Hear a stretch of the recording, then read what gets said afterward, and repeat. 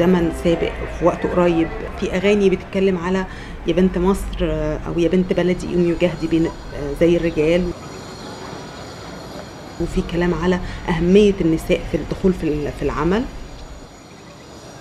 النهارده بيتكلموا على عوده النساء للمنزل، انه ست احسن لها بيتها. والحقيقه الخطاب مش بس ثقافي بيقول يعني الرسمي في الصحف والجرايد والتلفزيون بيقول كده، لا ده كمان الشارع ما بقاش امن للنساء.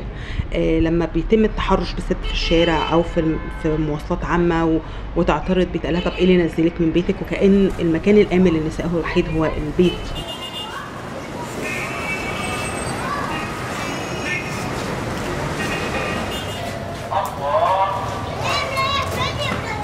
الثقافة المجتمعية اللي اتربينا عليها من واحنا صغيرين بتخليش الست تتكلم عن العنف اللي بتتعرض له في البيت، على اعتبارات كتير، على اعتبارات ان هي لازم تحافظ على بيتها وتستحمل عشان الولاد، وان الست اللي تطلع سر بيتها بره دي يعني ست مش كويسة. طبعا الراجل ما بيعترفش ان في حاجه اسمها عنف اسري، بيبرروا لنفسه بان ده حقه، ومن حق الراجل انه يأدب مراته لو مد ايده عليها ما هي تستحمل. يعني هي حاجه نفسيه في الحقيقه ان الست تبرر هذا العنف او تبرر استحمالها ليه، لان هي في نفس الوقت ما تقدرش تسيب البيت. لو راحت بيت اهلها يقولوا لها ما عندناش بنات تطلع، فترجع تاني. ما عندهاش مصدر رزق تعتمد عليه، ما هياش متعلمة كفاية عشان تقدر تشتغل وتقدر تصرف على نفسها وتصرف على ولادها. ضرورة قدامها ان هي تستحمل هذا العنف، خصوصا انه فعليا نسبة العنف اللي بتتعرض فيه النساء داخل الأسرة شديد. اولا نسبة كبيرة من النساء، ثانيا اشكال العنف من اول الضرب للاغتصاب الزوجي للاجهاض العمدي. في دراسات النهارده بتتكلم على العائد الاقتصادي للعنف ضد المرأة، وازاي ان المجتمع كله بيدفع ثمن العنف والاصرار على وجود النساء داخل علاقات غير مستقرة. بيأثر عليها مهنيا، بيأثر عليها في علاقتها بالمجتمع بشكل عام، بعلاقتها بأصدقائها، بعلاقتها بزملائها وزميلاتها في العمل، وعلى علاقتها بأبنائها، وده أسوأ ما في الموضوع.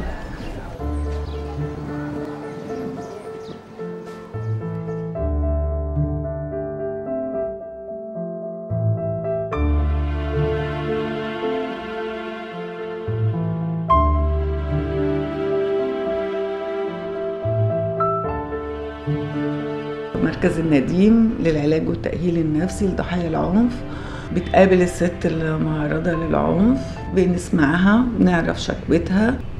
هي عايزة تفضفض، ولما بتفضفض مع أختها أو جارتها بتقول لها ما احنا كلنا كده، لكن هي محتاجة لحد يقول لها انت ليكي حق تتضايقي، بس معلش، بس مش محتاجة أكتر من ده. في واحدة بتيجي فعلا محتاجة حلول لمشكلتها. أنا لما بقعد أقرأ الطلبات بتاعة الحركة النسائية الأولى في مصر بحس إن إحنا بنحرد في بحر. يعني إنه الحاجات اللي كنا بنطالب بيها سنة 20 هي بالظبط اللي بنطالب بيها سنة 2012 ويمكن نطالب بيها سنة 2020. على كل الأحوال في كتير من الأمل بعد الثورة تحديدا، لأنه اللي كان ممكن يقول إن مصر هيحصل فيها ثورة يوم 24 يناير 2011 ما كانش حد هيصدقه.